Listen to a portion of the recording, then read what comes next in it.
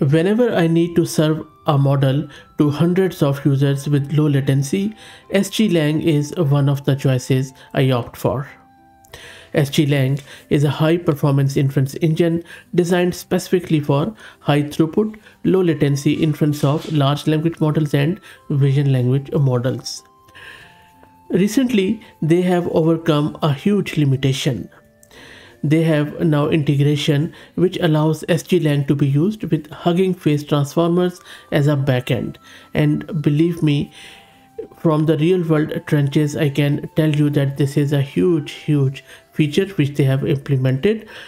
And one of the reasons why I say that is because a lot of models which I wanted to implement in the production with the SGLang with low latency was not possible earlier, simply because transformer was not being used as a backend. So in this video, what we are going to do, we are going to install SGLang on our local system.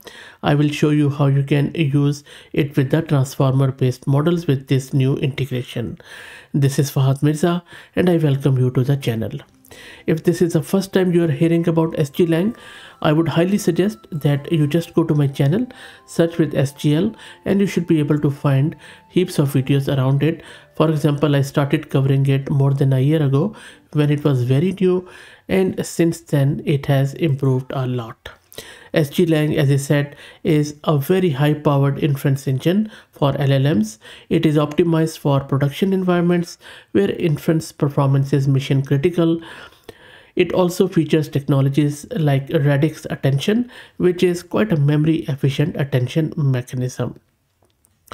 Now, with the new feature of transformers integration, now SGLang can be used with Hugging Face transformer as a backend, which means you can run any transformer compatible model through SGLang's optimized inference engine, which means now thousands and thousands of models.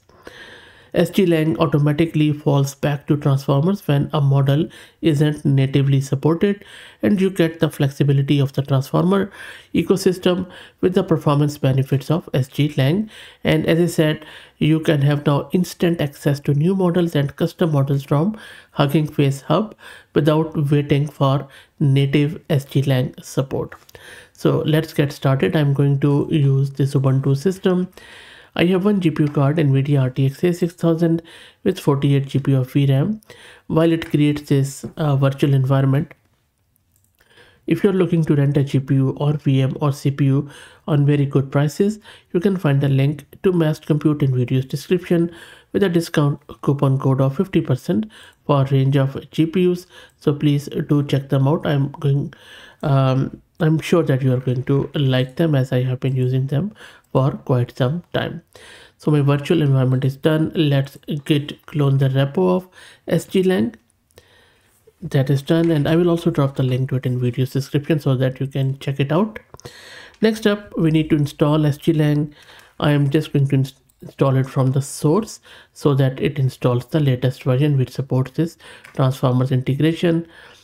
Okay, so it says that it doesn't support that pip at the moment because I think it has a toml file maybe. So maybe what I'm going to do here, I'm just going to use this UV here then.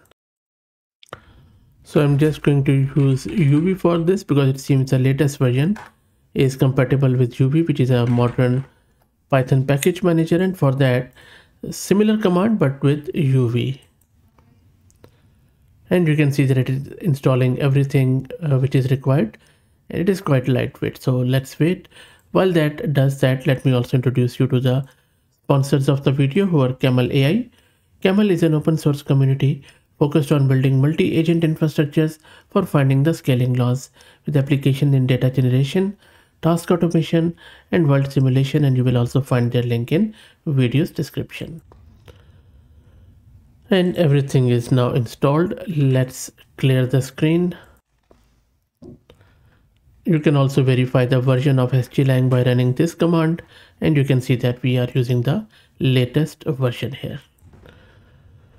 Okay, now let me show you how you can use SGLang. I am currently in the SGLang repo in VS Code, and I have just created this simple code app.py where first I'm initializing this model. after importing SGLang, and you see that I am explicitly specifying the backend as transformer with the implementation. If you skip this, which you can do, if it can't find this model within SGLang's native support, it will fall back to transformers automatically, and that is a great thing. And then you can specify whatever prompts you want. These are some of the hyperparameters to control the output, and then we are printing the output back. So this is an offline inference. We are not serving any model yet through the SGLang, so you can do it in both ways. So let me run this first. So I'm just going to go here, and the first time when you run it, it is going to download the model, and it is just a small model for the testing purposes. And there you go, the model is downloaded, and then it has generated the answer for all the 3 prompts, as you can see. So you don't really have to worry about any of the implementation of the model in this case. How good is that? And it was quite fast too. Okay, so let's check out another example. Okay, so now let's do the real magic, where we will use this command to serve this model on our local system with the transformer backend at port 30,000. It is going to initialize SGLang, it is going to load the model and will serve it on our local system.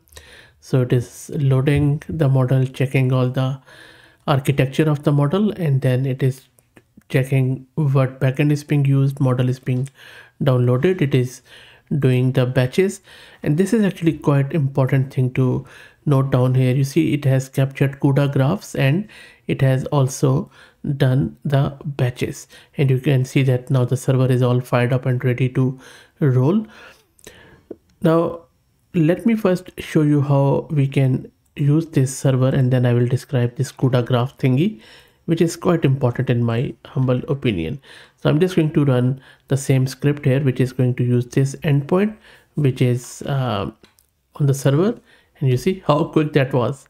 It was instantaneous here, and this is what I have used here, and this is the local host where I have sent it the request. That's all I have done. That's it.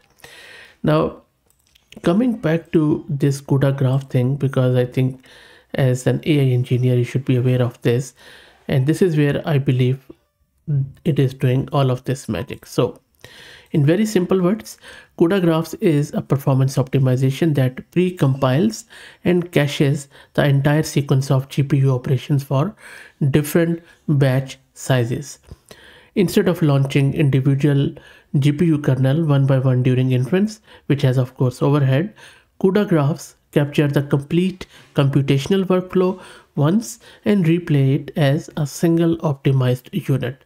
So that eliminates kernel launch overhead and significantly speeds up the inference, which you just saw, especially for smaller models and batch sizes.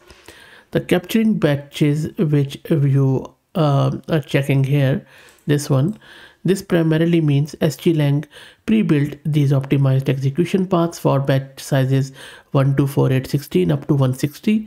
So when once you send 1 prompt or 8 prompts or whatever simultaneously, it uses a pre-optimized graph for maximum speed, and you saw it firsthand when we did this inference. How good is that? Now there are a lot of other things which you can do in terms of its VRAM consumption and a lot of other optimization that primarily is geared towards low latency, high throughput inference engine. But I think one of the really good thing which has happened is this transformer support. So really kudos to SGL team and also to Hugging Face team for doing this. That's it. Let me know what you think. Please like the video and share it, and if you haven't already subscribed, please do so, as it helps a lot. Thank you for watching.